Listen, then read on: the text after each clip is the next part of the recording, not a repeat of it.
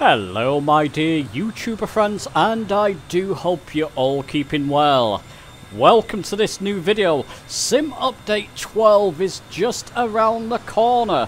For reference, I'm recording this on the 20th of March 2023, and of course Sim Update 12 is scheduled for tomorrow. With it comes WASM for the Xbox, something I'm particularly excited about, and if you're an Xbox user or simmer, you should be excited about it too. In this video, I'm going to explain as best I can in layman terms what WASM is, tell you why I'm so excited about it, and I'm also going to give you my speculations of what's around the corner in terms of aircraft releases and other types of releases for the Xbox consoles. Could be a very exciting time indeed. Okay, let's not dilly-dally. Let's get on with this video.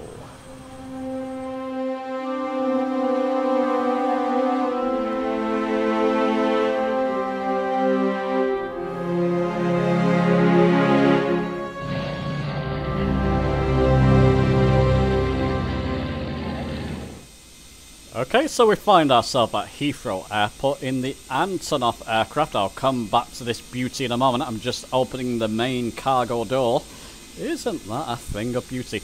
Let's give you a brief layman terms explanation of what WASM is and how important it will be for the Xbox platforms. I'm going to show you something on screen. This is from the Microsoft Flight Sim add-ons website.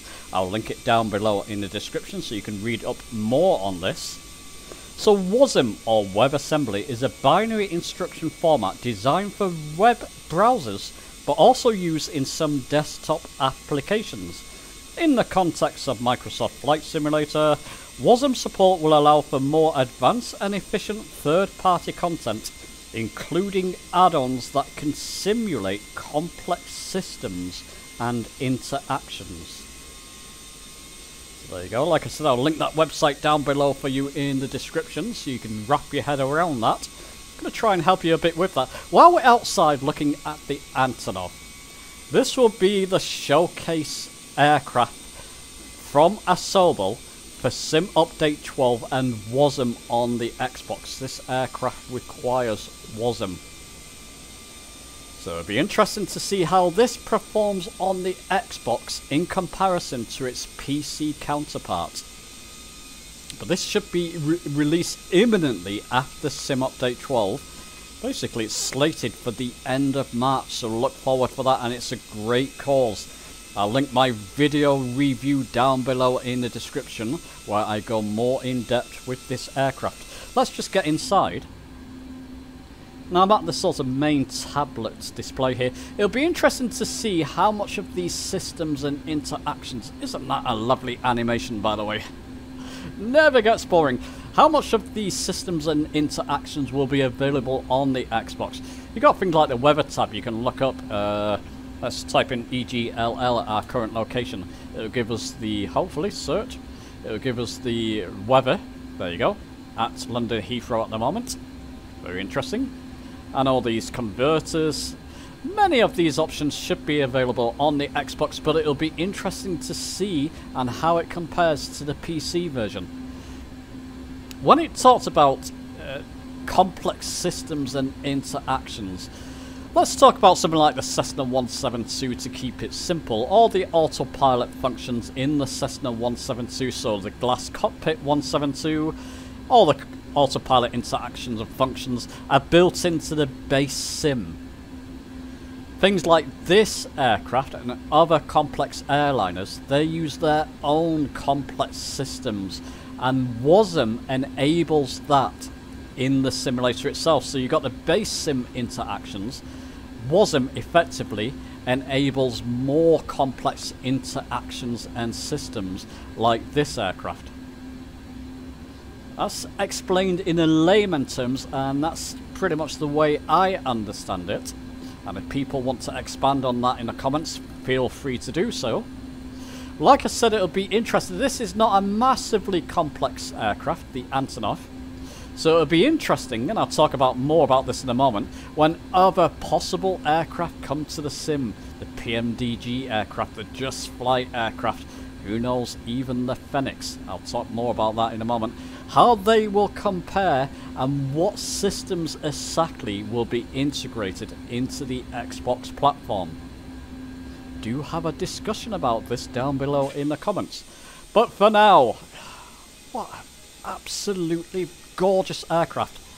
Let me now take you to the part of the video where I speculate on a roadmap for releases on the Xbox platform after WASM is implemented.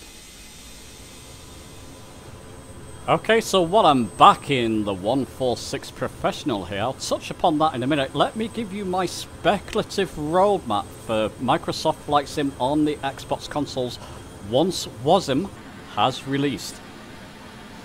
PMDG have already mentioned they're just waiting for Asobo to fix a security key so they can release their DC-6. So that'll be the first aircraft from them. I can well imagine April, May time you're going to get an announcement from PMDG. Now let me know if I'm right about this, that the 737 will be coming out on the Xbox consoles. Not sure about the release date, but I can imagine something like maybe June, July for that. Maybe even August. But I can well imagine PMDG are going to drop an announcement that the 737 will be on the way on the Xbox from Microsoft in Microsoft Flight Simulator. Of course, I'm flying the 146 Professional. I have no doubt that Just Flight, the developers of this incredible airline and my favourite in Microsoft Flight Sim, are going to announce that this will be coming out for the Xbox as well.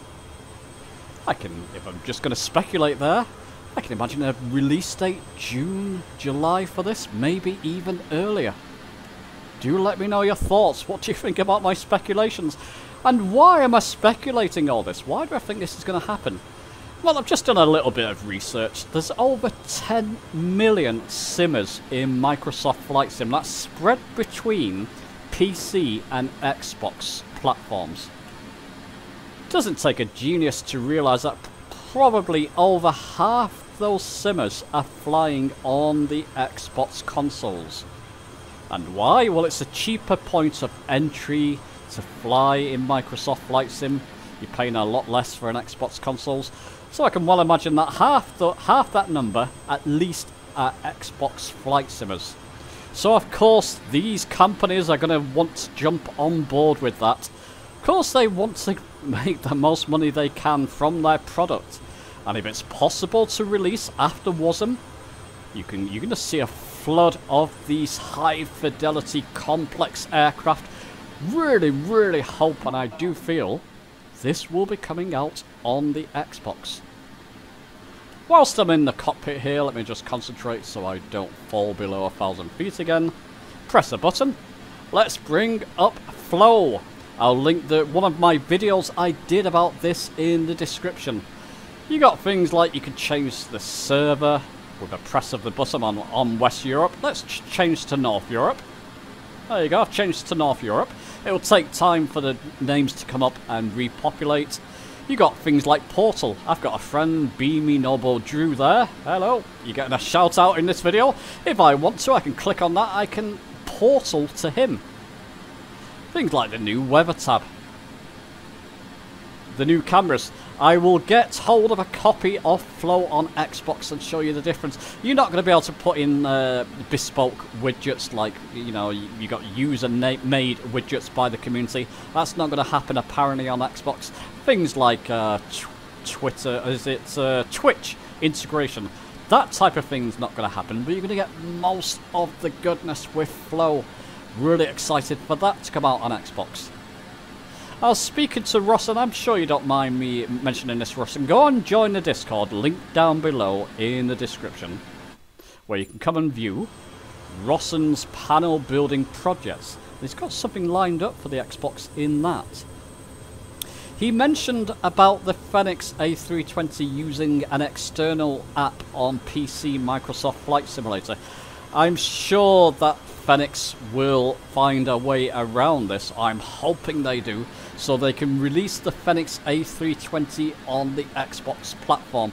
That might come a little bit later than the other developers, but you never know. You might hear an announcement about that soon. I really hope that the Xbox console flyers, especially the A320 lovers, will get the Fenix on the Xbox platforms. There's one or two bespoke controllers, flight peripherals out for Xbox. Let's see if I can pronounce this correctly. I think it's called Mayap.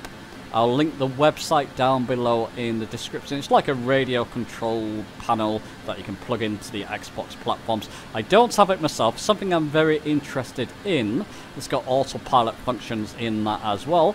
I can well imagine once WASM is implemented on the Xbox platforms, you're going to find a slew of controllers coming out later in this year, or more bespoke controllers coming out later this year. Well, listen chaps, that's just my speculations, my speculative roadmap. What do you think? Do you agree with that? Let me know your thoughts down in the description.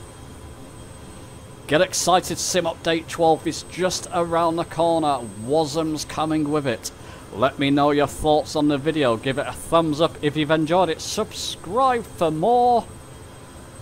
And I'll see you soon.